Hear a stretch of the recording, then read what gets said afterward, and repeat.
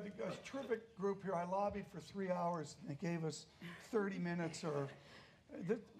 Abby, it's like a double major in hockey. I don't know what we're counting down here, but we're doing it. But there's so much accomplishment here, starting with Professor Clarida's important work in monetary theory and economics, and Ed Mathias with the founding of Carlyle, and moving on from there to develop capital, to create jobs, to create wealth and livelihood across much of the emerging market. Abby Joseph Cohen needs no introduction in terms of an optimism about where we're going and what we're going to do. And the emerging markets pro here is Dambisa Moyo has had the courage to write 3 books way out front on emerging markets, and they've all done a lot of charity stuff. But I'm going to forget about Cornell or Trustee Emeritus Pennsylvania or Professor Clarida at Columbia. Congratulations, Professor, by the way, on the listing of Columbia in the Wall Street Journal. I thought that was just extraordinary, shining so bright there. Dambisa, you're on the board of SAB Miller, so is beer on you today? The deal's done, right? Yeah, deal's done. I just got the numbers today, so the vote's gone through. Is it a monopoly? I got to make some news here. Is it a monopoly or duopoly or triopoly? You know what? We don't own it anymore, so I can't comment. I have no idea. Okay, so I have to ask the new owners. They didn't buy Jenny Cremel. I know that. Let's get started. Around the world in 30 minutes, and we can go any number of ways here. Dambisa, let me start with you. There is a great distortion out there. These are all experts on the great distortion. You know this from your academics. How does the fixed term great distortion, negative interest rates, how does that factor into the shades of emerging markets? So I think the only way to really think about the world today, well, it's not the only way, but the way I'm thinking about it right now is in 2 parts. The first part is sort of tactical, short-term risk and uncertainty, which I'll give you a whole list of that in a moment. And then there's sort of the structural problems. And some people might actually say that there's much more of a blurring of lines on this. I'm struck by, a few months ago, one of the CEOs of one of the boards that I'm on called up and said, oh, isn't everything great? You know, the markets are rising and 10-year yields have stabilized. And I said, wait a minute, there's a whole list of risks that we, probably pricing in at around 30%, but are still very meaningful. At the time, Brexit was on that list, and of course we know what happened there. But Trump presidency, Clinton presidency, no clarity really in terms of where the policy evolves there. Emerging markets you've touched on, slow growth, far below the 7% number that we need on a per capita basis per year in order to double per capita incomes in a generation. We know Russia and South Africa at around 1-2%. I mean, the oil countries certainly dragged down, but also Brazil in recession, the China story, of course, unfolding. But the real issue, I think, in the sort of the tactical side you've touched on, is this negative interest rate environment. Particularly, I think the estimate's now on $15 trillion of sovereign debt risk that is on negative rates. I think there are significant knock-on effects on that in that regard for sovereign debt from the emerging markets. Give us one of those knock-on effects of negative interest rates and the great distortion to a given emerging market? So I think, well, I can pick 3 emerging markets that have South Africa. Time, pick one. Okay, South Africa as an example. This is a country which, in 1999 had 25% unemployment rate. It still has 25% unemployment rate. Growth is at 1%. It has not overwhelming, but it does have dollar debt. And that might seem appealing in the short term for them to issue more because everyone is dollar and euro debt obviously is in negative rates. But I think that the longer term structural factors around growth and particularly labor markets and productivity declines and capital are weighing down on the economy. Quickly, will it be expressed through currency depreciation? Is that the valve? Well, that's what's happened so far. Yeah. I mean, and quite significantly across most of the emerging market economies. Fabulous to get us started. Abby Joseph Cohen, one way we do this in your world is we utilize U.S. multinationals as an emerging market or even foreign exposure. Is that a story from another time and place? And does Goldman Sachs, do they need to invest directly in emerging market companies? Tom, you are raising several different issues, as I suspect you had planned to do. If you take a look at the S&P 500, which clearly is the investment-oriented index that most professionals use, a very large percentage of earnings and revenues derive from outside the United States. It varies tremendously by sector. Some sectors are in excess of 60%.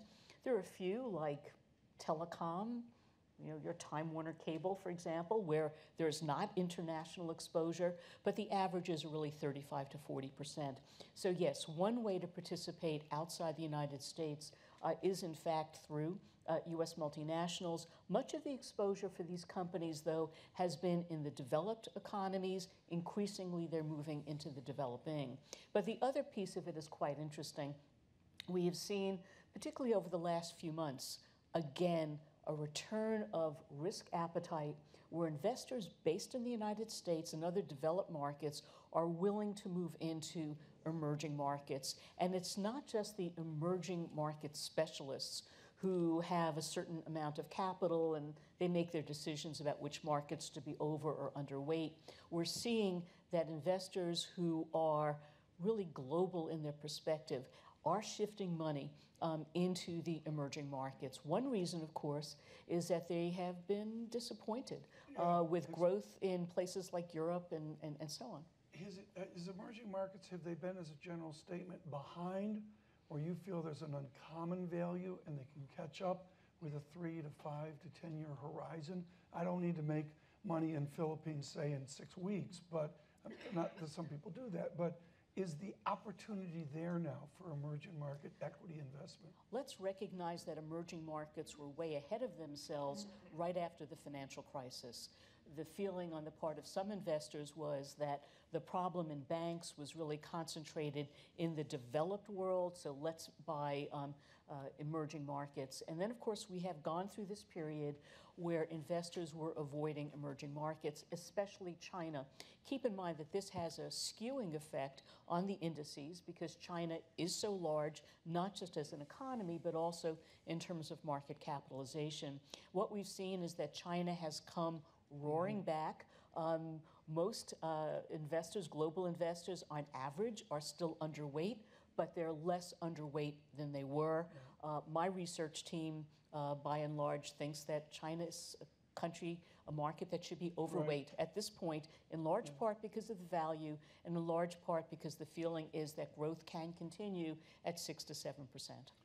Mathias, you bring such an interesting perspective to this, the private enterprise, if you will, of Carlyle. And you were telling me before we came out that there's a huge private middle market opportunity. Abby's looking at publicly traded companies and such. Carlyle's looking in a different world. What is your emerging market report? Let me just start with the first question we always get from our clients, and that's how can China be an emerging market when it's the largest economy in the world? And so I'll answer that for you now. The technical terms today are advanced economies and emerging market economies, and it's GDP based. So South Korea is an advanced economy, China is not. We are active in almost all the emerging markets. Let me say first, these are very small commitments to private equity. Last year there was $470 billion of private equity raised in the US, less than 50 in the emerging markets, of which well over half was China. So these are very small markets. And they're really divided into what I could see as 2 areas. One is you have the local people who are doing very small deals, venture capital, et cetera. And then you have the international people who are coming in at the upper end and trying to superimpose the US model on those markets. In my opinion, the real opportunity is in the middle. Too small for the larger companies and too big for the venture capitalists and the family companies. They do have some issues because they tend not to meet profit or have profits. Often you can't get control, et cetera. But that's where the growth is. And there you can see companies growing at an extraordinary rate. Make one final comment about the markets. We see a definite 2-tier market in China. You have the SOEs and others who aren't growing at all. And then you have the new economy, a lot of companies who are growing at 40, 50%. What's the internal rate of return difference as a general statement between the game of emerging markets over time versus developed nations? Is there a pickup of 200, 300, a zillion basis points? How do you quantify that? I think there's a difference between what it should be and what it is. Basically, we don't, in the private markets, we don't have a good record in terms of what returns have been. I mean, liquidity has been difficult. These are relatively early. There are some funds who have been early, but I think you have to have a substantial premium to be in these markets. One, you're locked up for a long time. Two, they're inherently more risky. Abby talked about the growth, but I mean, there are all sorts of problems about currency, management, foreign corrupt practices, et cetera. So I would think you have to be looking at, even in today's world, north of 20% to justify a private investment. Professor That's Clarida, net. I want to bring up a theme of some research that you know that's essentially iconic. Ricardo Hausman and Barry Eichengreen, and the idea of original sin. Yeah. And in international economics, I've talked recently to people that say it's been turned on its head with the new emerging markets. The idea within the Great Distortion of an emerging market issuing currency-based bonds or US-denominated bonds. Help me with where Pimco views the new original sin within this Great Distortion. Yeah, no, obviously I know both of them, but that's a call that obviously didn't pan out. I think the way that we think about it is we think in terms of emerging markets, they're at sort of an adolescence point in the sense that people keep predicting that eventually it won't be emerging markets, it'll be 22 individual countries with their own stories. And that sort of looks good in frothy periods, but when you get downturns, they all do tend to get hit. So there is a risk factor there.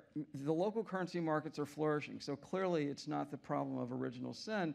But more broadly, as Abby correctly mentioned, the early years after the crisis, 2010, 11, it did appear as though high commodity prices, China's booming, it's a very, very robust story. The last 3 years have been hard. We really focus on EM first and foremost from a valuation perspective, in the sense that the good news about the last 3 years is prices got beaten down, and so the entry points are more attractive.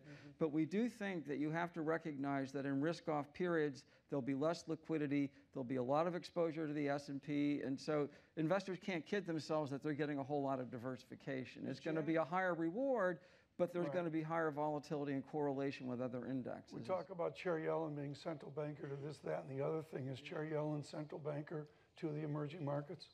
Chair Yellen is central banker to the world by default, and I think the Fed deserves credit for recognizing and being more transparent how global developments impact their thinking. Our David Gurr will be speaking with Secretary Liu in Mexico City here within a number of hours.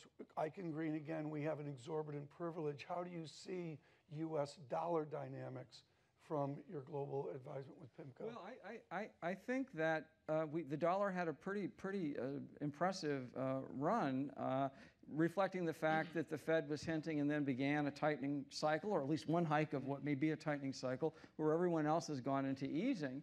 And I think the Fed's own models show that move in the dollar probably subtracted a half a point from growth for a couple of years. When you're only growing at 2%, you notice that half a point. Right. So I think that has been a factor, and that's why the liftoff will be gradual. Okay, we've gone one cycle around. We've done this like there's traffic and weather breaking. We're not on radio. I want all of you to jump in here. Dambisa, I'm going to talk with you. A chart that I built the other day, I was stunned at it, was a decade moving average of IMF aggregated world trade.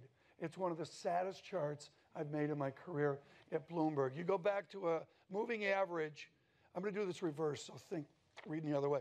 A moving average here, and up it goes with the boom, the 80s and 90s, what you studied at American University in Oxford and such, and then we come down. We're now beneath that old decade moving average. What happened to world trade? So I'm glad that you raised that, because I think I'm a little bit on the outside here based on what I've heard on this panel. I mean, I think I'm a little bit more bearish on emerging markets. And I think one of the underlying themes that is raising concern for me is not just that I've been in the boardroom of two large companies, both Barclays Bank and SAB Miller, that have sold out of Africa and many other emerging economies. I mean, Barclays came out of 27 countries in emerging markets. Did you fight that? I mean, what was that like in the Absolutely. boardroom? Did you get up on the table and start screaming? It did. Well, I mean, Barclays was in Africa for 100 years, right? And so to make that decision, I mean, I think that's the question that's quite important. Why would a company, why would us as custodians at this moment in time decide to make that decision? And I think you're touching on it by asking about trade. I think the themes of deglobalization that you've heard of many times before, whether it's the trade numbers that you're touching on there, or cross-border flows. The International Institute of Finance put out a report last year saying that the decline, the amount of cross-border flows last year, the last time we saw it as low as that was 1988. So there is, to me, a retrenchment, whether it's in capital, in trade, in goods and services, but also in the issues around immigration. So the three key pillars of the globalization agenda suggest to me that the world is moving into a much more siloed perspective. And this idea of a carry trade, I'll just borrow cheap in New York or London and invest in, Abby, take your respond to pick. this. I mean, it's I an think idea it's of a much new, more a complicated. new dichotomy between two worlds. And what we're talking about in many cases is not so much what makes sense from an economic perspective, but the way the politics in various nations are driving the decision making. And I, for one, am pained to hear some of the discussion here in the United States. If you look at our own economic data for the last decade, the single fastest growing sector of GDP has been exports. The United States has done extraordinarily well in trade, even at times when the dollar was, to use a word, strong. And so we have benefited as a nation. We have also benefited as a nation from the now disparaged term, it doesn't mean it's wrong, but it's been disparaged, of comparative advantage, where we have in fact allowed middle-income families to have a somewhat higher standard of living than they might otherwise have done, because the cost of so many items has been kept under control or has actually moved lower. So there are enormous benefits from an economic standpoint in trade, but we all have to recognize that there's another part of the trade equation, and that is those people who have been adversely affected by more open trade were not well cared for, either in terms of providing them the education, training, and opportunities to move into different jobs and different skills. And I think that this has been what's been missing from the political arena. We're taking over the political arena. Ed, you're doing the third debate, right? You're moderating the third debate? Second. So, within the Washington group that is out there, I believe both candidates, can I say, Richard, is it correct to say they're anti-trade? I'll let you say it, not me. Well, they certainly have said they will renegotiate existing trade deals. Have you ever seen this in Washington? It's getting worse. But one of the points that people have brought up that is the single most important about this trade bill is whether Ryan chooses to bring it up in the lame duck session and try to put together a coalition, that would really determine if he was willing to take on the right wing or not. And they think if he brought it up, you might get it passed, which I think would be a very big positive. I know from our companies, both in the US and around the world, the one thing they want from us is helping to open up other markets. If we're in China, they want to come to the US, our companies want to go to China. And there are a lot of impediments to doing that, a lot on the political front. What is the state of rule of law right now within the private contract work that Carlyle does or within the broader sphere? Do you think the tendency towards an improved rule of law is there, for that matter, in emerging markets, or we could take it over to developed markets as well? I think in the emerging markets, we would need another session. It just varies by market. We definitely need, come on, there's like 10 minutes left. For instance- Jason, do something. Add minutes, okay? Give me a major misconduct right now. For instance, India has a rule of law, but it may exceed all our lifetimes to get it settled. China, you don't know. Okay, well, let's come back to that. I want to, Richard Clarida, help us here with the conundrum of world trade. 99.9% of economists agree there's a benefit. We've all studied it as amateurs. You're the pro. What's the mystery of this decline in world trade? Are we just asking too much? Well, I think there are a couple of things. I think that there was probably some growth. I mean, the rule of thumb was always that world trade on average grew faster than world GDP, and that sounds pretty simple, but that was really true for about 30 years. And so probably to some extent that reflected some, expansion of supply chains and other things that perhaps won't be growing that rapidly. But I agree with others. I think more recently it has reflected the post-crisis, both not so many obvious trade barriers, but a lot of things countries can do to gum up trade, and there are different indexes of surreptitious trade barriers. So we do see that, but I do think the broader issue, and it's not just here in the U.S., is that I think that the size of the pie is expanded by trade, there is no doubt, but it also has implications for income distribution. And I think for many years, many economists ignored that. And I think the cumulative impact over time of the pie expanding, but the benefits not being shared equally, is now really what's driving a lot of the political unrest. One of the biggest impediments we see in the developing markets is the infrastructure. We've got a terrific group here. I lobbied for 3 hours, and they gave us 30 minutes or Abby, it's like a double major in hockey. I don't know what we're counting down here, but we're doing it. But there's so much accomplishment here, starting with Professor Clarida's important work in monetary theory and economics, and Ed Mathias with the founding of Carlyle, and moving on from there to develop capital to create jobs, to create wealth and livelihood across much of the emerging market. Abby Joseph Cohen needs no introduction in terms of an optimism about where we're going and what we're going to do. And the emerging markets pro here is Dambisa Moyo has had the courage to write 3 books way out front on emerging markets, and they've all done a lot of charity stuff. But I'm going to forget about Cornell or Trustee Emeritus Pennsylvania or Professor Clarida at Columbia. Congratulations, Professor, by the way, on the listing of Columbia in the Wall Street Journal. I thought that was just extraordinary, shining so bright there. Dambisa, you're on the board of SAB Miller, so is beer on you today? The deal's done, right? Yeah, deal's done. I just got the numbers today, so the vote's gone through. Is it a It's all monopoly? over. I got to make some news here. Is it a monopoly or duopoly or triopoly? You know or... what? We don't own it anymore, so I can't comment. I have no idea. Okay, so So you have to I ask like the new that. owners. They didn't buy Jenny Cremel. I know that. Let's get started. Around the world in 30 minutes, and we can go any number of ways here. Dambisa, let me start with you. There is a great distortion out there. These are all experts on the great distortion. You know this from your academics. How does the fixed term great distortion, negative interest rates, how does that factor into the shades of emerging markets?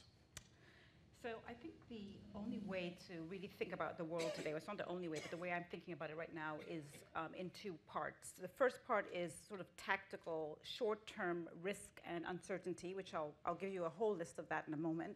And then there's sort of the structural problems. And some people might actually say that there's much more of a blurring of lines on this. I'm struck by a few months ago, one of the CEOs of one of the boards that I'm on called up and said, oh, isn't everything great? You know, the markets are rising and 10-year yields have stabilized. And I said, wait a minute, there's a whole list of risks that we, probably pricing in at around 30%, but are still very meaningful. At the time, Brexit was on that list, and of course we know what happened there. But Trump presidency, Clinton presidency, no clarity really in terms of where the policy evolves there. Emerging markets, you've touched on, slow growth, far below the 7% number that we need on a per capita basis per year in order to double per capita incomes in a generation. We know Russia and South Africa at around 1-2%. I mean, the oil countries certainly dragged down, but also Brazil in recession, the China story, of course, unfolding. But the real issue, I think, in the sort of the tactical side you've touched on, is this negative interest rate environment, particularly I think the estimate's now on $15 trillion of sovereign debt risk that is on negative rates. I think there are significant knock-on effects on that in that regard for sovereign debt from the emerging markets. Give us one of those knock-on effects of negative interest rates and the great distortion to a given emerging market. So I think, well, I can pick 3 emerging markets that have South Africa. Time, pick one. Okay, South Africa as an example. This is a country which, in 1999 had 25% unemployment rate. It still has 25% unemployment rate. Growth is at 1%. It has not overwhelming, but it does have dollar debt. And that might seem appealing in the short term for them to issue more because everyone is dollar and euro debt obviously is in negative rates. But I think that the longer term structural factors around growth and particularly labor markets and productivity declines and capital are weighing down on the economy. Quickly, will it be expressed through currency depreciation? Is that the valve? Well, that's what's happened so far. Yeah. I mean, and quite significantly across most of the emerging market economies. Fabulous to get us started. Abby Joseph Cohen, one way we do this in your world is we utilize U.S. multinationals as an emerging market or even foreign exposure. Is that a story from another time and place? And does Goldman Sachs, do they need to invest directly in emerging market companies? Tom, you are raising several different issues, as I suspect you had planned to do. If you take a look at the S&P 500, which clearly is the investment-oriented index that most professionals use, a very large percentage of earnings and revenues derive from outside the United States. It varies tremendously by sector. Some sectors are in excess of 60%. There are a few, like telecom, your Time Warner Cable, for example, where there's not international exposure, but the averages are really 35 to 40%. So yes, one way to participate outside the United States is in fact through U.S. multinationals. Much of the exposure for these companies, though, has been in the developed economies. Increasingly, they're moving into the developing.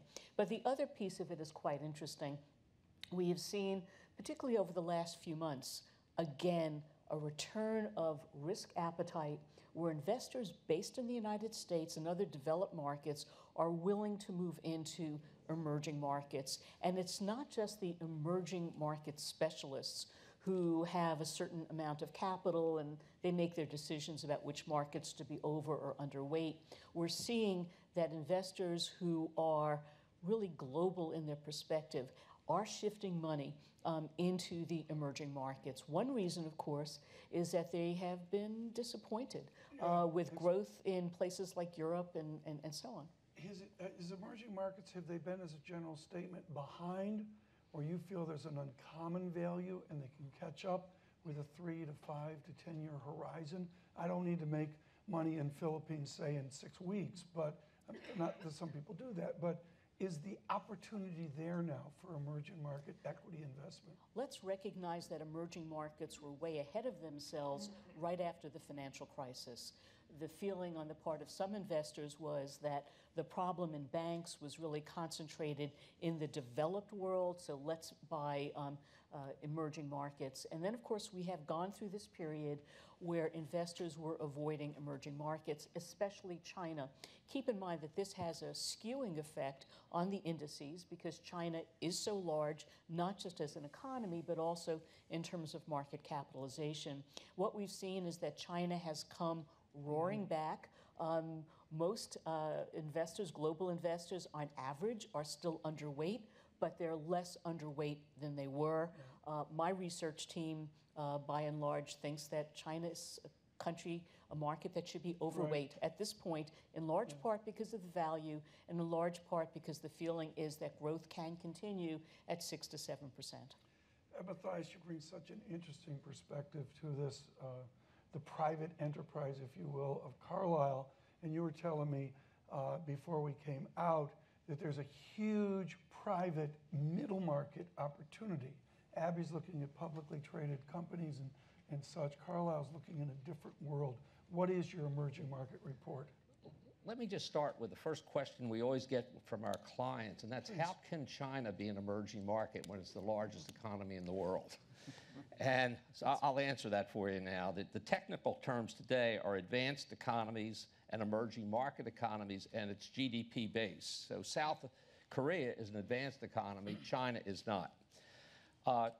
We are active in almost all the emerging markets. Let me say first, these are very small commitments to private equity. Last year there was $470 billion of private equity raised in the U.S., less than 50 in the emerging markets, of which well over half was China. So these are very small markets. And they're really divided into what I could see as 2 areas. One is you have the local people who are doing very small deals, venture capital, et cetera. And then you have the international people who are coming in at the upper end and trying to superimpose the U.S. model on those markets. In my opinion, the real opportunity is in the middle. Too small for the larger companies and too big for the venture capitalists and the family companies. They do have some issues because they tend not to meet profit or have profits. Often you can't get control, et cetera. But that's where the growth is. And there you can see companies growing at an extraordinary rate. Make one final comment about the markets. We see a definite 2-tier market in China. You have the SOEs and others who aren't growing at all. And then you have the new economy, a lot of companies who are growing at 40, 50%.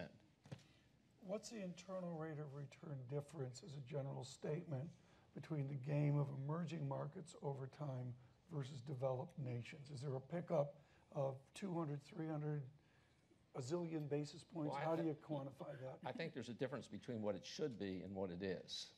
Let's Basically, go we don't, in the private markets, we don't have a good record in terms of what returns have been. I mean, liquidity has been difficult. These are relatively early.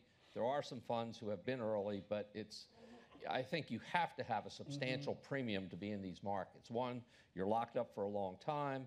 Two, they're inherently more risky. Abby talked about the growth, but I mean, there are all sorts of problems about currency, management, foreign corrupt practices, et cetera. So I would think you have to be looking at, even in today's world, north of 20% to justify a private investment. Professor That's Clarida, net. I want to bring up a theme of some research that you know that's essentially iconic. Ricardo Hausman and Barry Eichengreen, and the idea of original sin. Yeah. And in international economics, I've talked recently to people that say it's been turned on its head with the new emerging markets. The idea within the Great Distortion of an emerging market issuing currency-based bonds or US-denominated bonds. Help me with where Pimco views the new original sin within this Great Distortion. Yeah, no, obviously I know both of them, but that's a call that obviously didn't pan out. I think the way that we think about it is we think in terms of emerging markets, they're at sort of an adolescence point in the sense that people keep predicting that eventually it won't be emerging markets, it'll be 22 individual countries with their own stories. And that sort of looks good in frothy periods, but when you get downturns, they all do tend to get hit. So there is a risk factor there. The local currency markets are flourishing, so clearly it's not the problem of original sin. But more broadly, as Abby correctly mentioned, the early years after the crisis, 2010-11, it did appear as though high commodity prices, China's booming, it's a very, very robust story. The last 3 years have been hard. We really focus on EM first and foremost from a valuation perspective, in the sense that the good news about the last 3 years is prices got beaten down, and so the entry points are more attractive. But we do think that you have to recognize that in risk-off periods, there'll be less liquidity, there'll be a lot of exposure to the S&P, and so investors can't kid themselves that they're getting a whole lot of diversification. It's going to be a higher reward, but there's going to be higher volatility and correlation with other indexes. We talk about Chair Yellen being central banker to this, that, and the other thing. Is Chair Yellen central banker to the emerging markets?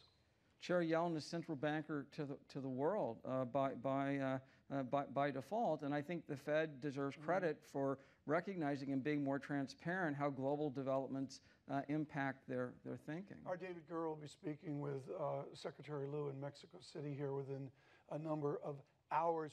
Eichengreen, again, we have an exorbitant privilege. How do you see U.S. dollar dynamics from your global advisement with Pimco? Well, I think that the dollar had a pretty impressive run, reflecting the fact that the Fed was hinting and then began a tightening cycle, or at least one hike of what may be a tightening cycle, where everyone else has gone into easing. And I think the Fed's own models show that move in the dollar probably subtracted a half a point from growth for a couple of years. When you're only growing at 2%, you notice that half a point. Right. So I think that has been a factor, and that's why the liftoff will be gradual. Okay, we've gone one cycle around. We've done this like there's traffic and weather breaking. We're not on radio. I want all of you to jump in here. Dambisa, I'm going to talk with you. A chart that I built the other day, I was stunned at it, was a decade moving average of IMF aggregated world trade. It's one of the saddest charts I've made in my career at Bloomberg. You go back to a moving average. I'm going to do this reverse, so think, reading the other way. A moving average here, and up it goes with the boom, the 80s and 90s, what you studied at American University in Oxford and such, and then we come down. We're now beneath that old decade moving average. What happened to world trade? So I'm glad that you raised that, because I think I'm a little bit on the outside here based on what I've heard on this panel. I mean, I think I'm a little bit more bearish on emerging markets. And I think one of the underlying themes that is raising concern for me is not just that I've been in the boardroom of two large companies, both Barclays Bank and SAB Miller, that have sold out of Africa and many other emerging economies. I mean, Barclays came out of 27 countries in emerging markets. Did you fight that? I mean, what was that like in the Absolutely. boardroom? Did you get up on the table and start screaming? It did. Well, I mean, Barclays was in Africa for 100 years, right? And so to make that decision, I mean, I think that's the question that's quite important. Why would a company, why would us as custodians at this moment in time decide to make that decision? And I think you're touching on it by asking about trade. I think the themes of deglobalization that you've heard of many times before, whether it's the trade numbers that you're touching on there, or cross-border flows. The International Institutes of Finance put out a report last year saying that the decline, the amount of cross-border flows last year, the last time we saw it as low as that was 1988. So there is, to me, a retrenchment, whether it's in capital, in trade, in goods and services, but also in the issues around immigration. So the three key pillars of the globalization agenda suggest to me that the world is moving into a much more siloed perspective. And this idea of a carry trade, I'll just borrow cheap in New York or London and invest in, Abby, take your respond to pick. this. I mean, it's I an think idea it's of much more a complicated. new dichotomy between two worlds. And what we're talking about in many cases is not so much what makes sense from an economic perspective, but the way the politics in various nations are driving the decision making. And I, for one, am pained to hear some of the discussion here in the United States. If you look at our own economic data for the last decade, the single fastest growing sector of GDP has been exports. The United States has done extraordinarily well in trade, even at times when the dollar was, to use a word, strong. And so we have benefited as a nation. We have also benefited as a nation from the now disparaged term, it doesn't mean it's wrong, but it's been disparaged, of comparative advantage, where we have in fact allowed middle-income families to have a somewhat higher standard of living than they might otherwise have done, because the cost of so many items has been kept under control or has actually moved lower. So there are enormous benefits from an economic standpoint in trade, but we all have to recognize that there's another part of the trade equation, and that is those people who have been adversely affected by more open trade were not well cared for, either in terms of providing them the education, training, and opportunities to move into different jobs and different skills. And I think that this has been what's been missing from the political arena. We're taking over the political arena. Ed, you're doing the third debate, right? You're moderating the third debate? Second. So, within the Washington group that is out there, I believe both candidates, can I say, Richard, is it correct to say they're anti-trade? I'll let you say it, not me. Well, they certainly have said they will renegotiate existing trade deals. Have you ever seen this in Washington? It's getting worse. But one of the points that people have brought up that is the single most important about this trade bill is whether Ryan chooses to bring it up in the lame duck session and try to put together a coalition, that would really determine if he was willing to take on the right wing or not. And they think if he brought it up, you might get it passed, which I think would be a very big positive. I know from our companies, both in the US and around the world, the one thing they want from us is helping to open up other markets. If we're in China, they want to come to the US, our companies want to go to China. And there are a lot of impediments to doing that, a lot on the political front. What is the state of rule of law right now within the private contract work that Carlyle does or within the broader sphere? Do you think the tendency towards an improved rule of law is there, for that matter, in emerging markets, or we could take it over to developed markets as well? I think in the emerging markets, we would need another session. It just varies by market. We definitely need, come on, there's like 10 minutes left. For instance, Jason, do something. Add minutes, okay? Give me a major misconduct right now. For instance, India has a rule of law, but it may exceed all our lifetimes to get it settled. China, you don't know. Okay, well, let's come back to that. I want to, Richard Clarida, help us here with the conundrum of world trade. 99.9% of economists agree there's a benefit. We've all studied it as amateurs. You're the pro. What's the mystery of this decline in world trade? Are we just asking too much? Well, I think there are a couple of things. I think that there was probably some growth. I mean, the rule of thumb was always that world trade on average grew faster than world GDP, and that sounds pretty simple, but that was really true for about 30 years. And so probably to some extent that reflected some, expansion of supply chains and other things that perhaps won't be growing that rapidly. But I agree with others. I think more recently it has reflected the post-crisis, both not so many obvious trade barriers, but a lot of things countries can do to gum up trade, and there are different indexes of surreptitious trade barriers. So we do see that, but I do think the broader issue, and it's not just here in the U.S., is that I think that the size of the pie is expanded by trade, there is no doubt, but it also has implications for income distribution. And I think for many years, many economists ignored that. And I think the cumulative impact over time of the pie expanding, but the benefits not being shared equally, is now really what's driving a lot of the political unrest. One of the biggest impediments we see in the developing markets is the infrastructure. You just don't have the ability to move the goods and get things done. And we're starting to see in the private sector again a number of infrastructure funds being formed to sort of solve this problem. It's very long-term in nature, but until you get adequate infrastructure, it's not going to I'm work. glad you bring Dambisa, What's jump that? in here.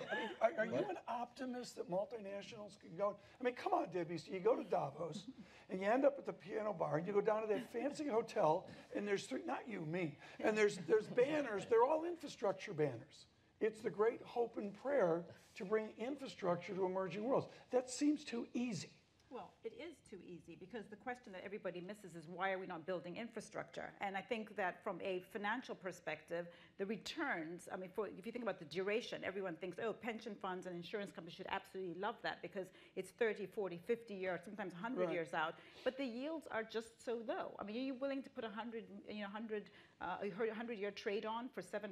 And these, it just doesn't make any sense. On the other hand, there's some real practical issues that make it difficult for public policy to instigate massive infrastructure programs. If I may just give you a very quick example. Please. So anyone who's been to Nigeria knows that if you go to a place like Lagos, even though it's a major exporter of oil, there's a humming sound which is horrendous, and it's the diesel engines. Basically, people are using small diesel contraptions to provide energy. So the question is, why would a country that's able to export, I mean, I think it's in the top 10 exporters of energy, have a situation where they have to rely on diesel contraptions, diesel machine generators. That's the word I'm using. Thank you. Thinking.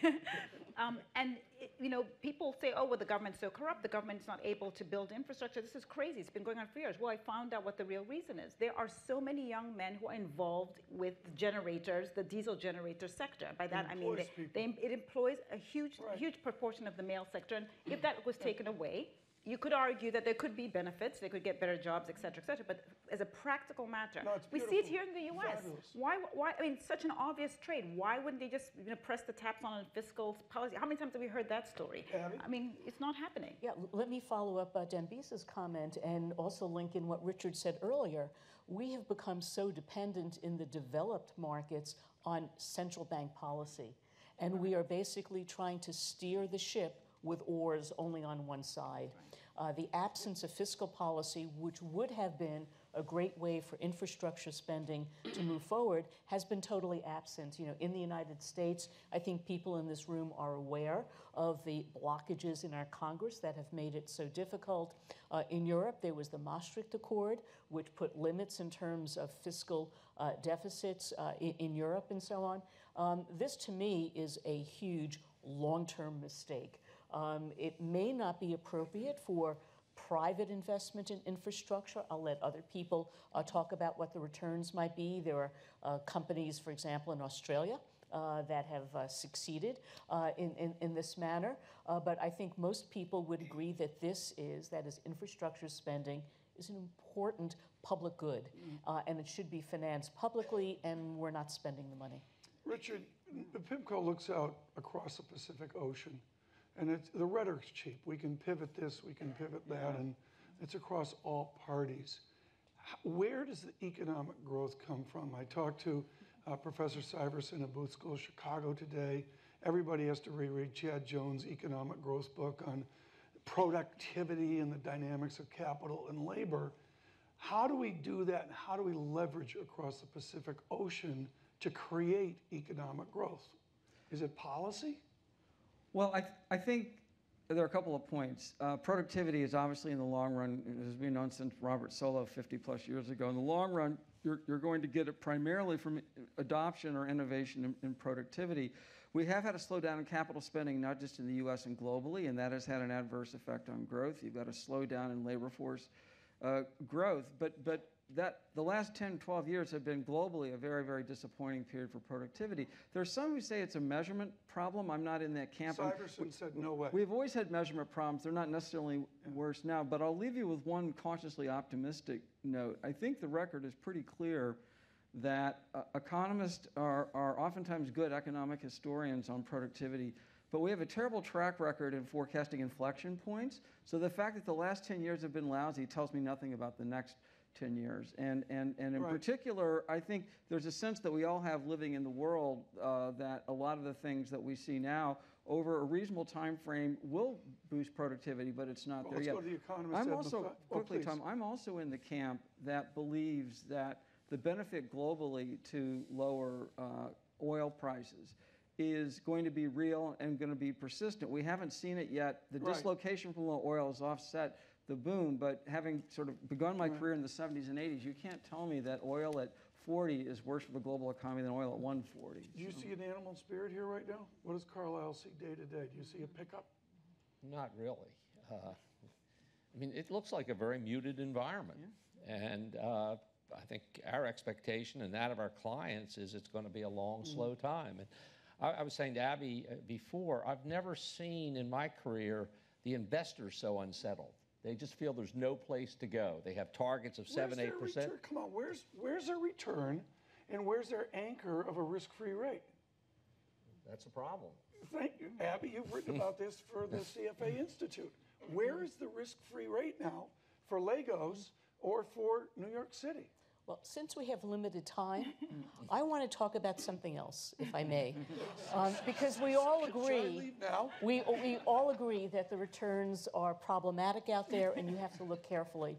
But we are in the Bloomberg headquarters building, and for those of you who are not from New York, I think we should recognize that we had a very proactive mayor by the name of Michael Bloomberg, who decided that the city of New York would invest in something called Cornell Tech, which is a technology campus which is not just about training students in the usual way, but bringing in industry, bringing in entrepreneurship, bringing in a variety of approaches to really enhance innovation. And when we talk about why is productivity where it is, one reason may be that we see that companies have not been investing as large a percentage of their cash in things like R&D.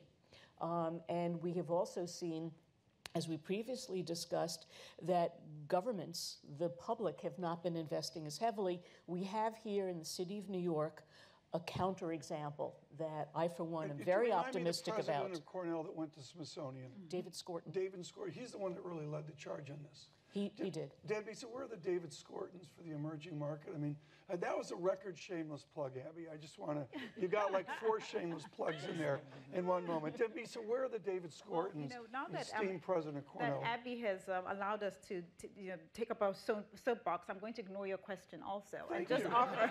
This works great. Never book her again. Because the thing is, it's not, I mean, I think I can throw out names, but what's the so what? What are we really talking about here? We're talking about the lack of execution. I mean, with all due respect, I think, and it's great that you said who was it at the end of the point, because it does boil down to personalities and political infrastructure and the will to actually do stuff. And I'm reminded very quickly of a fantastic book, which I've been rereading, called The Outsiders, which is basically a summary of 8 outperforming CEOs in different sectors. And what was it that separated them from the pack? It was about capital allocation. They were not bothered with, I mean, they were of course bothered, but they really ring-fenced the whole discussion of operations, and they focused on what they should do with that marginal dollar. And I think that is a discussion that we just don't have in business, but also not in the public sector, which I think would be material. Richard, final word. Forget about me, Richard. What would you like to talk about for 30 seconds? Oh, I'm just enjoying the panel. I'll let them. Edgar Winter back there, and the Doobie Brothers, the music they're playing here. What would you like to talk about? What's your observation, sir? I'll get in a plug, too. I think the way that I would summarize the world, and we've put it this way, is the world appears stable. If you look at the variance of global GDP growth, it's the lowest it's been in 40 years. It doesn't feel great because the average growth rate is low. But that stability, I think, is deceptive, because behind the scenes, we know we've had unconventional policy. Abby pointed out the absence of fiscal policy. So broadly, think of the world as being stable but insecure. Thank you.